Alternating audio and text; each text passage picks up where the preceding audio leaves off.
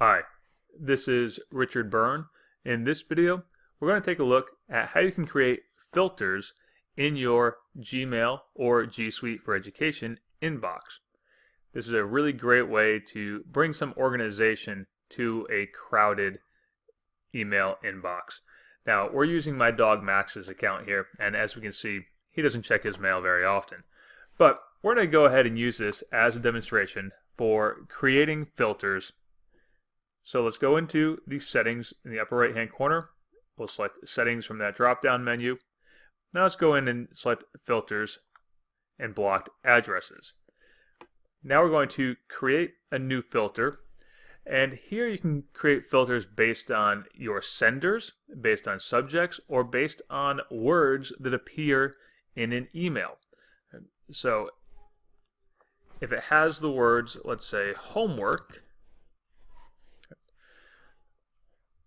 let's now create a filter with that word. And when a email appears with the word homework in it, we're going to apply the label. We'll select a new label, and we'll call it homework questions.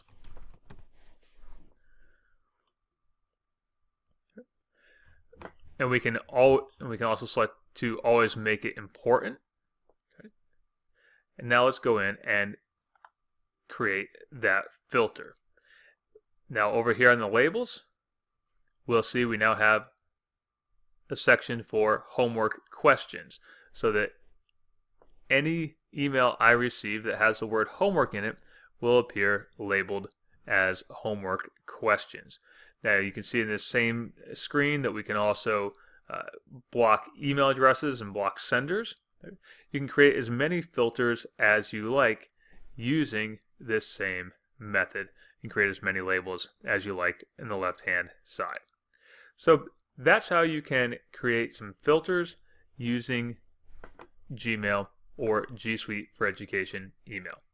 As always, for more tips and tricks like this, please check out freetech4teachers.com and practicaledtech.com.